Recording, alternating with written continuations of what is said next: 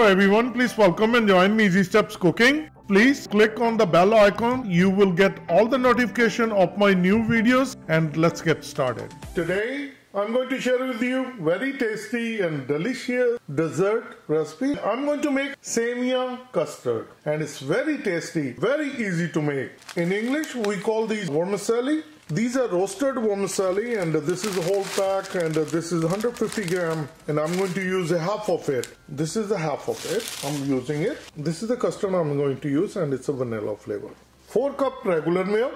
Other ingredients we're going to need: 2 tablespoons vanilla custard, 3 tablespoons sugar. Sugar is always to taste. If you need more sweeter, then add more. Otherwise, 3 tablespoons is perfect. These are the dry nuts I'm going to use: pistachios, almonds, cashews, charmants, and this is a green cardamom, ilachi, and raisins, along with saffron. So we're going to use some strands of saffron, and these dry nuts I'm going to put into the mortar and pestle, and we're going to break it into smaller pieces. 1/4 cup milk. It's a cold milk, and we're going to add custard inside.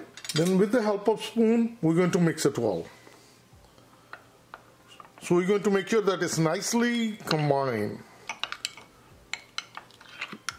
This is a custard color. We haven't added anything.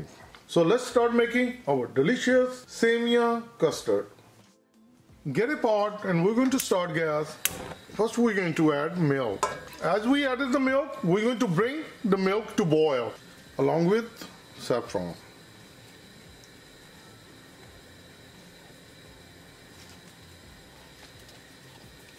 And as it heats up, it will release all the nice color. Make sure that we're going to mix it. Keep stirring so that the milk don't get burned at the bottom. I'll add almonds, pistachios, cashews. We're going to break it into smaller pieces, just small enough so that we can roast it and they will taste better. And I will take these out. And as for charmants, we're going to leave it as is. I'll take it out, and if there is any big ones, we can take them out again and we can break them open.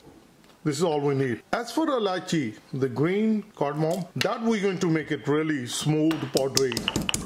So make sure that you do it nice, smooth.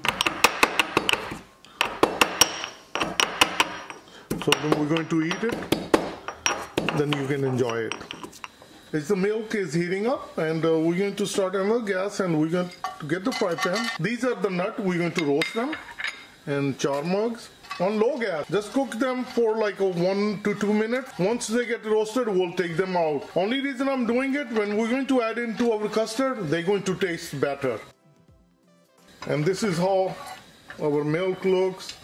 As you see, the milk started to boil. And now bring your gas on a medium. As you see, this is all the color from saffron. We haven't added any other thing. And prior to adding custard, we're going to mix it all one more time. And now I'm going to keep adding and keep mixing, just like this. So keep adding slowly and keep mixing.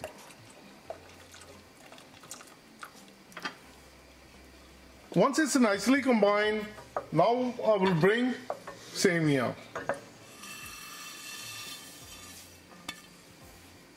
These are, as I shown to you, these are roasted vermicelli. Now we're going to cook it for 5 minutes. On medium gas. So keep it moving and keep cooking.